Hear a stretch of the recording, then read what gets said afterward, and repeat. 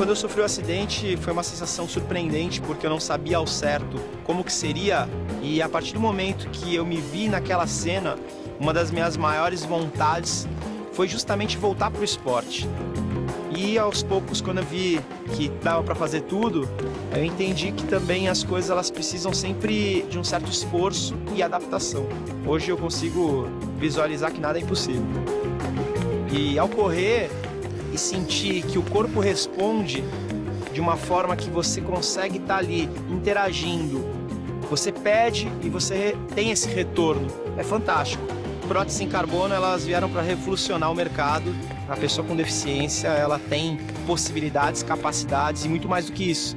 Muitas vezes, ela ganha uma corrida. A fibra de carbono é um material presente nas próteses de Pauê e no chassis dos carros da Fórmula 1. Por sua leveza e resistência, a fibra passou a ser utilizada na década de 80 nos boxes das escuderias. E de lá para cá, seu uso está disseminado nas mais distintas áreas da ciência.